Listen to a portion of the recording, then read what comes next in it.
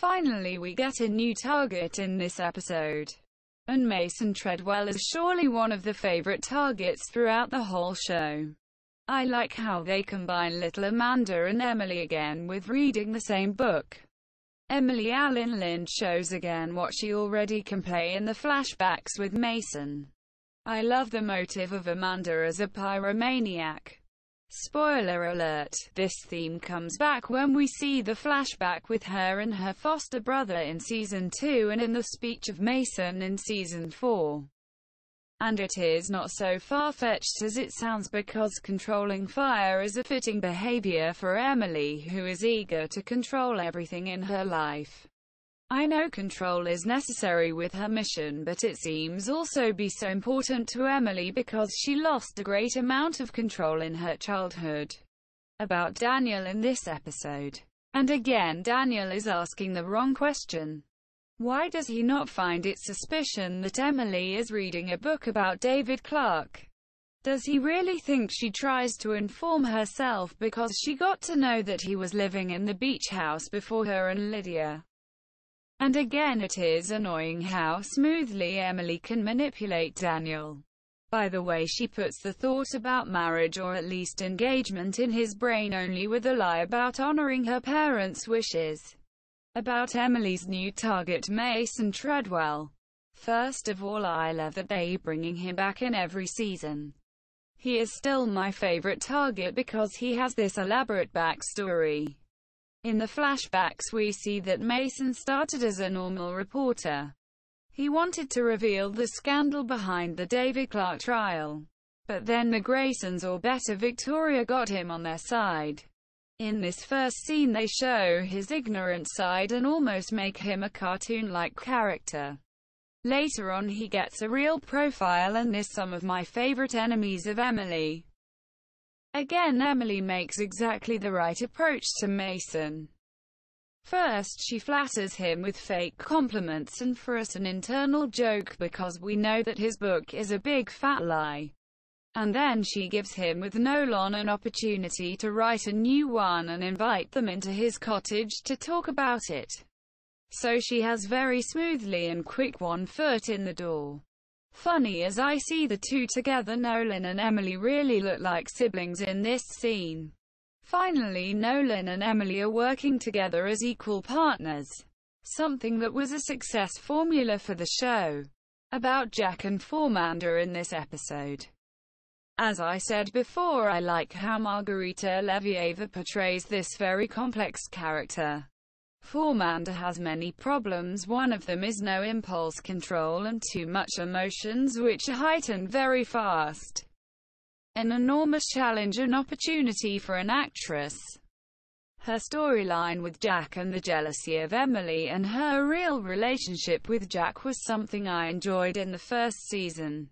It shows how insecure in their core Emily and Fauxmanda are. They both are still these girls that had to fight for everything good in their life and still do. Anyway, it shows that Fauxmanda still has a problem to define her role in this game Emily is playing with her and Jack.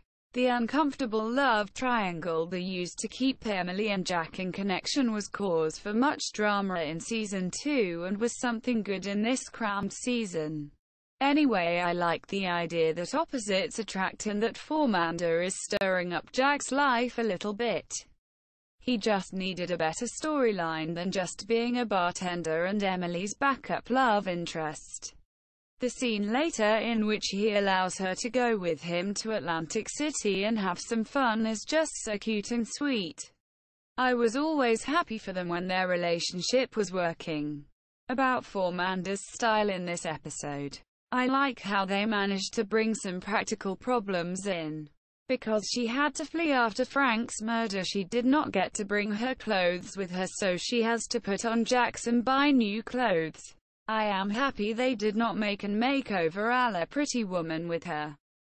They could have made a scene with her and Jack and/or Emily go shopping and totally altered her natural style so she could fit in better. But though it looks more than cheap, I like her sexy style with the very short shorts and her bra being visible. Margarita really owns this trashy chic, and it is something very authentic because there are many girls even in Europe who dress like that. About Victoria and Amanda Clarke.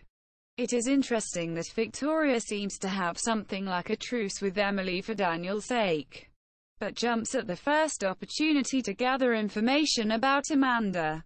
She knows exactly what a weapon Amanda can be, so she needs to know what Amanda remembers and what she will do. Her behavior towards Fauxmanda shows the audience again why it is so important for Emily to hide her true identity. She would be the first target of Victoria. Back to Mason. Again, I like how they direct the viewer's attention to everything what Emily later destroys or steals. She gets the tapes which give her more information about her father and a disturbing truth about Charlotte, and destroys the only copy of Treadwell's memoirs about Emily and Fauxmanda in this episode. I do not like that Emily is using and manipulating Fauxmanda like this. She brings her in real danger even more in Season 2 when she gets Fauxmanda again involved with her revenge agenda. Fauxmanda is loyal and has a great sense of justice, so it is easy for Emily to recruit her, but it was selfish. Especially when Fauxmanda and Jack had, spoiler alert, a little family. The scene with Emily, Daniel and Nolan shooting was fun. Good that they honored the promise from the beginning of the season that we would see Emily and Daniel at the gun range. But it is far better for my taste that they made no romantic or worse sexy scene out of it. With Nolan and his funny remarks, the scene is far more fulfilling to watch. I know it is something we've seen many times before, but I just love that Emily is holding back, and when Daniel is gone we see how good she actually is. A little reminder about how dangerous Emily is or can be if you stand in her way. About Mason, Amanda and Emily. In this scene I like that Emily gives Mason the opportunity to redeem himself. She did not expect it to happen, but at least she gave him one last chance. Maybe because she knew that in there was still a good person who knew about right and wrong and what he should do. And I like that Fauxmanda is a real asset in this scene. The first and only team play with her in Season 1 felt really good. I wish we could have seen more of this in Season 2. Spoiler alert: if they had dropped pregnancy plot, she could have had a miscarriage, or because it was actually not Jack's baby, even could have an abortion. So she could have been more involved in Emily's revenge agenda in Season 2. I think that would have made a huge difference in their relationship. And it would have straightened out the complicated love triangle between Jack, Emily and Amanda. By the way, I like the scenery with that much green in the background. Seldom we have such a natural surrounding. Mostly we see the beach because of Emily's beach house and Grayson Manor. And as in many TV shows that are made on a closed set, we are indoors. But the red brick house and the green garden with the big parasol is a nice change of scenery. Victoria and him wearing the same colors underlines that both play in the same team. I like that her color scheme earlier in this episode mirrors the outfits of Mason Treadwell. Victoria is again in a really bad position with her son Daniel. If she tries too hard to talk Daniel out of his plans marrying Emily, she only drives him away from her, and even worse, more in Emily's arms. But she cannot hold her tongue cause she is still not trusting Emily. You must give her credit for her instincts and persistency. One word about Ashley's look after Tyler went away. I like that Ashley's look has changed a bit. She does not wear these sexy and aggressive short dresses. Those floating dresses in bold colors really look good on her. I know the sexy look was more exciting, but I prefer her feminine dresses. And her hair with the long curls really fits this more soft and feminine look. About Mason's flashbacks. This episode was well structured. I like how they used the flashbacks not only to tell Mason's story but to extend the suspense. I knew from the start that he would not do the right thing, because in the end Mason is a weak character who follows the easiest path. But if you were unsure about what he will do or say about Amanda, it was the right time for a new flashback to prolong the resolution. One thing about Victoria's choice here. In the flashback we get to know from Conrad that David is still trying to fight his verdict and uses Mason to have better chances. If she would have wanted to help David in this, Victoria could have helped Treadwell to dig up the truth. But for that decision she would have go behind her husband Conrad and betray him in a similar way as she did with David. Anyway, if she wanted it, here was an opportunity to save her beloved David. Instead she chose to solve the problem in a far better way than her husband, by bribing Treadwell and giving him the opportunity of his lifetime. Funny that in season 3 and 4 it is the same move Emily aka Amanda makes to take Mason back on her side, with the promise that he can write a book about her true story. However, I enjoyed that we see a crisis of conscience here. He was one of the first targets of Emily who showed remorse. I think the writers found the need to make Emily's targets more than just really bad people who made the wrong choice. Because after Tyler's strong storyline it would have been boring to see always the same pattern and behavior just with new faces. In contrast to season 4, his decision to betray Amanda twice seems not to lay in Mason's hands because of Victoria's threat. But he could have done something brave which would have been out of character, and Emily does not really expect him to do the right thing. The writing in this scene was fabulous, as was to expect because the plot is set around an author. Mostly I enjoyed that it was thrilling till the end and you almost thought that he would have written the truth this time around. Especially Emily's close-ups are great. But in the editing you see that Mason has a strong connection to Victoria. He actually speaks to her, not to Amanda, who is not even in the room as far as he knows till now.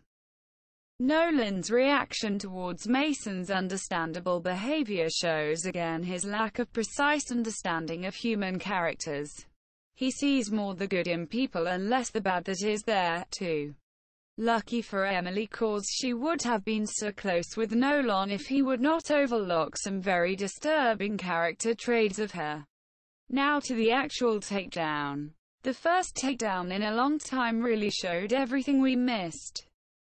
The black hoodie, Nolan involved in enjoying the show, and Emily ruthless as ever. Though I do not like that she is framing Fauxmanda as her new scapegoat. I love how everything goes as planned. Almost too easy. Mason showed her everything which meant something to him that she could destroy later. Final thoughts on the takedown with flashback. I adore how they show us that in fact Emily has not changed since she was a little kid. She is still a pyromaniac and she still cannot cope with loss and anger. So in a way, as Nolan says in season 3, there is still this little betrayed girl in her that wants revenge. The only thing the training with Takeda achieved is that Emily is more focused and determined to plan her revenge. So if it serves her aim to get even, she can control her emotions. Last thoughts on editing. I like the combination of the consequences of Emily's takedown with Mason's reaction and her going to Daniel only wearing lingerie. It combines sex and crime, a mixture that always works in entertainment. And it underlines that Emily has no remorse when she is revenging. She really thinks she is doing the right thing, so why cannot she enjoy herself after her work is done? And because she knows Daniel is thinking about getting engaged to her, it is the right move to play the best girlfriend he has ever seen. It is also far easier for her planning her revenge when Daniel is not around. I think that was the main reason why she tried to keep him out of the beach house for so long in season 3, even though they were engaged again. In season 3, him being back with her in the beach house was a huge problem. About the new videotapes Emily got with the interviews of her father. It is too sad that David never really knew how Victoria betrayed him. If he knew, he would have been not that stupid in season 4. although I think there is a pattern with him and the women he falls in love. But that belongs to the last season. Now about the greatest revelation, Charlotte is Emily's half-sister. As I said before, the idea is more than great, but they lost much potential here. The plot between Emily and Charlotte could have been much more interesting in season 2 and even 3 if she knew about Emily's true identity far sooner. And even if she did not know, they could have shown more how Emily tries to connect with her cause. She is for a long time in the show the only family Emily has left. Emily mentions this a lot in season 4, but we never really have seen her act as Charlotte's sister in all seasons before. Though there were multiple times when Charlotte could have needed some support from anyone who is not part of the toxic Grayson family. Maybe season 1 was too early for Emily because she finally got closer to Nolan and opened up a little bit. But in season 2 I would have expected to see more of the two together. Instead they brought Charlotte and Fauxmanda together. Not a good combination if you think about Fauxmanda's spoiler alert pregnancy and her unstable character. She is not the right person to bring Charlotte back on the right track. Emily really let her down, which was even worse in retrospect because Charlotte always thought that she had lost Amanda twice. So I can totally understand her outburst in season 4, spoiler alert, when she finally gets to know the truth. A last thing I noticed about the episode title, Infamy. With this revelation there comes a new layer to the title. First and most obvious, we have the infamy of David Clarke. For the world he is a devious banker who financed terrorism. Then we have the infamy of people like Victoria and Conrad Grayson, who framed David Clarke while in fact they were responsible. And the infamy of Emily's new target is his silence and complicity. But at last there is also Victoria's shame, who had an affair with David Clarke and gave birth to his daughter. So she is either way a case of infamy. In truth, she framed an innocent man and lied to her husband and daughter about who her biological father was. And in the story they spin, she had an affair with a convicted man and has brought shame over her daughter because she has always the burden of her connection to this man.